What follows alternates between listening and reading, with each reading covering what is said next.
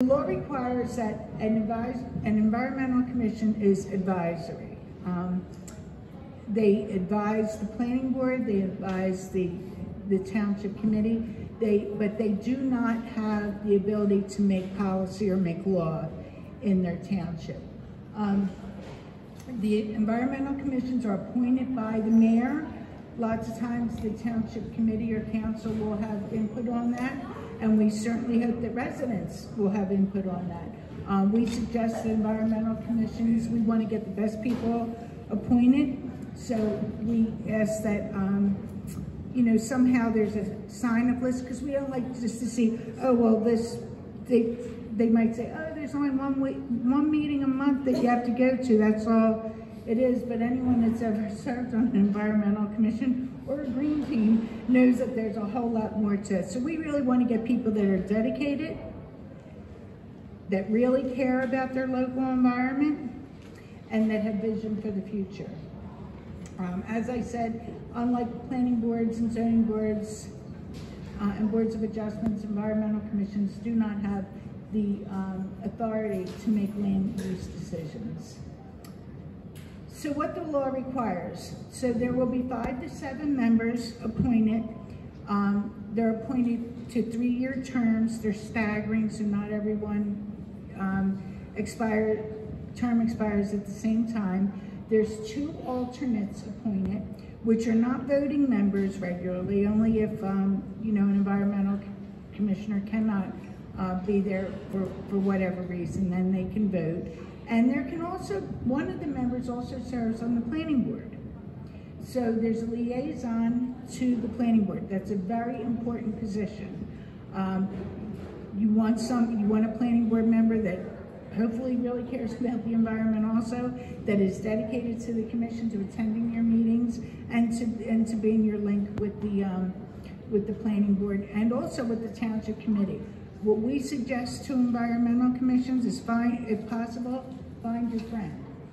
Know who your friend is on that township committee, and who your friends are on that planning board that you can have open conversations with, and get good feedback that is reliable feedback. Because not always is the answer going to be yes with something that you want to do for your community, as I'm sure you've all run into. Sometimes you got to keep at it, and it's good to have a friend in those roles. So what we often get asked, what is the difference between an environmental commission, an environmental committee, and a green team? An environmental commission is put into power by ordinance, meaning that it is a legal arm of government, just like the planning board is, except for that it's advisory. Once an environmental commission is in place in a town and the members are appointed, if a town wants to officially disband their environmental commission, they also have to do that by repealing the ordinance. So it's like 2 readings in order to do that. Where with an environmental committee, it's put into force by a resolution, just like a green team is.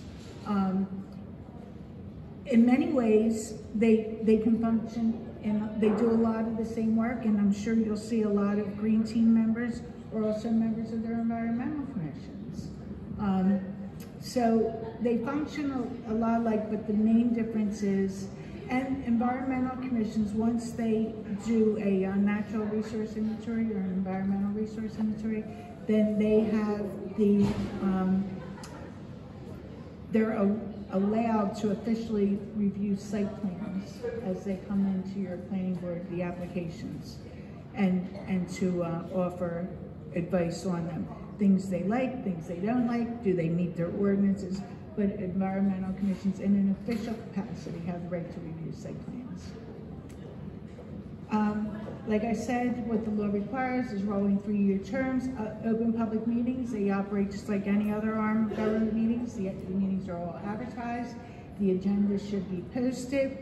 Another thing that is really important is, just like with planning boards, members have to be careful that they're not emailing each other. Like, you can have a group email on, you know, we're having this event or whatever, but if they're talking about site plans for a specific application or something that the Joint Environmental Commission might be voting on, you really want to make sure that, just like anyone else that's on a planning board or township committee, the conversations you're carrying on email or even in a group, these can not only, should you not have a quorum, but they can also be pulled if there was ever legal action on an application. So we just warn people to be careful.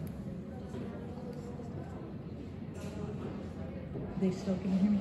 I'll get, thank you, I'm sorry. Usually people can hear me. Probably be better hearing me without the mic. So some of the things that Environmental Commission study is, you're looking at, when you're looking at site plans, you're looking at stormwater runoff, you're looking at where are these homes or businesses, where is their water source, what are the protections that would be in place for buffer areas, what type of planning are they doing? Is it going to be, it should be native habitat? Are there other things that need to be addressed on the property? For instance, are there invasive species that should be removed? What are the noise levels? A lot of towns now are looking at lighting. What are the lighting is it a business? Lots of municipalities have mega warehouses coming in. What is this going to do to traffic in your community? What's the lighting going to look like? What's the parking areas going to look like? What's the stormwater runoff going to look like? Are there going to be sufficient buffers in place so if there are residents near there that they're not going to be having so many negative impacts? But also, what ordinances are there in your town that if a mega warehouse wants to come in and it's going to be adjacent to residents, what ordinances in your town are going to deal with that? Is it your zoning? Is it setbacks? These are the things that people are shocked when they find out that something wants to be built in their township that is just going to change it forever, and that their town really doesn't have the ordinances in place to stop it, even if they want to. So these are things that environmental commissions, along with green teams, need to be looking at. An environmental commission also creates an open space index. So what properties in your town would you want to see protected in the future, whether it's for active recreation or for habitat? So they'll be making a list of things that are already protected, and they'll be advising the township on other areas that they should be looking to in the future. These are all really important when it comes time to be doing your master plan, which is a vision for your township in the years to come. Also, in addition to creating an open space index, how will you get that open space preserved? Many times municipalities, they will have a dedicated tax for preserving open space or farmland, whatever.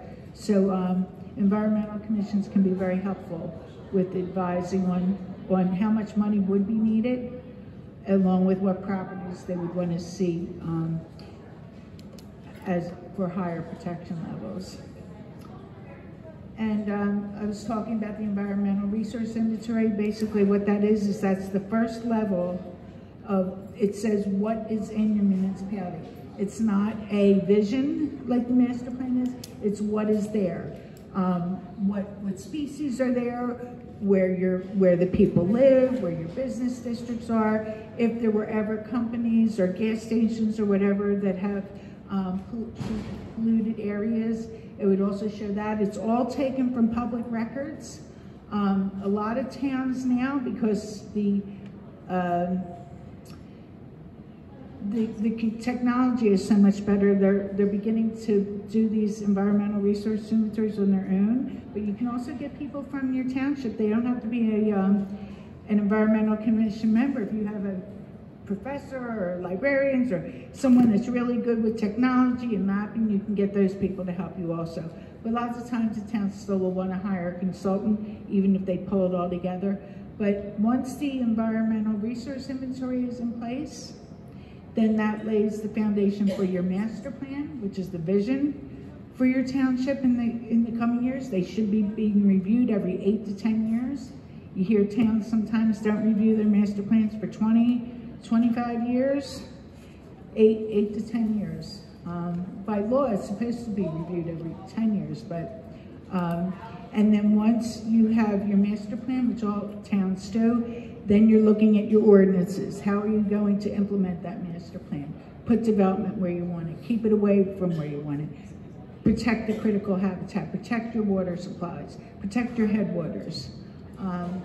These are the things that your ordinances will do. And also, the ordinances, what does a community look like when it's built? What are the setbacks? What type of, are you going to have trees required? Are they going to be native trees? How much open space is going to be in those communities? These are all the things that are done by ordinances so that when applications come into your town, this is what the planning board needs to vote on. And another thing that environmental commissions do now is recently the stormwater regulations were changed. All towns have to meet an MS4 permit. There's a lot of education required with towns meeting that. They get credits. So this is something that environmental commissions, I know also green teams are very involved with this also. And getting organized, it's like everything else. Environmental commission will have a mission statement, bylaws.